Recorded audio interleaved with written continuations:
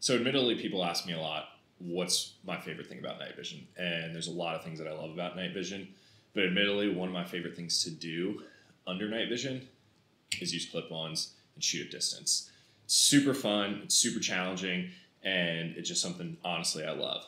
But truthfully, when I first got into clip-ons and started using clip-ons, I wasn't impressed. And there's two key reasons why I wasn't impressed. One, I really hadn't dialed in my focus yet. Focus is a very big part of using clip-ons. You've got to have your focus set right on your scope. You've got to have your focus set right on your clip-on. So today, we're going to do a video on how to properly focus your clip-on device, specifically the L3 CNVD LR. So let's get into it.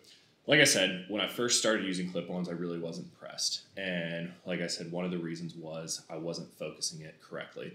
And admittedly, one of the other reasons was the tube and the performance of the clip-on wasn't there. And before we get into focus, one thing I'll let you guys know is when I first started using clip-ons, my first experience was with a green refurb PVS-30. And honestly, the tube just wasn't there.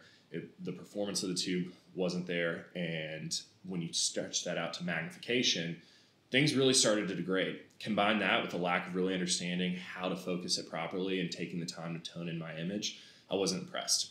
Fast forward, really putting some time in with clip-ons, getting better clip-ons, having good unfilmed white phosphor tubes in these CNVD LRs, and even the new Knights PVS-30s with the white phosphor tubes.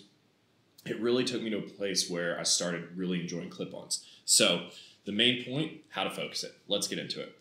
So the first part of your focus is truthfully going to start with your day scope. And those that shoot at distance a lot understand the importance of a proper parallax adjustment. So what that's going to do is that's going to focus the parallax of your scope for the approximate distance that you're shooting.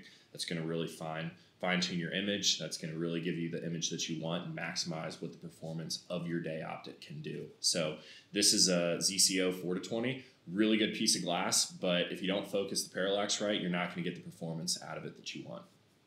Also, that's going to be a focus that you move as you're shooting and changing distances, things like that. That's going to be kind of a constant adjustment. But before working back, before you even get started, you've got your ocular adjustment.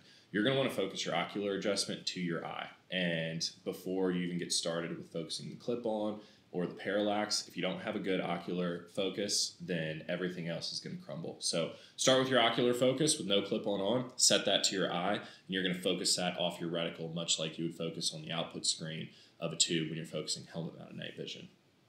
Then, like we said, the parallax, that's going to change. So now that you've got your core understanding of focus with your day optic, and you probably do if you're kind of making the jump into clip-ons, but that's step one. Step two is very simple.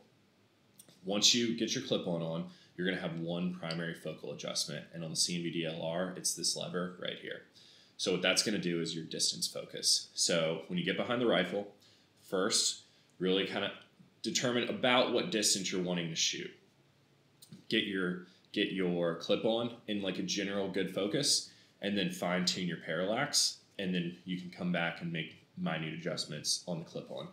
That's going to really make sure that you've got both parallax and the focal point of your clip-on set perfectly, because with adding the clip-on, the parallax can tweak a little bit from daytime distances. So that's why those minute adjustments really do make a difference and really tone up and clear your image. So ultimately, very easy to do. You just got to understand the proper process and what to focus off. Your ocular, you're focusing off your reticle, and that's just to the prescription of your eye.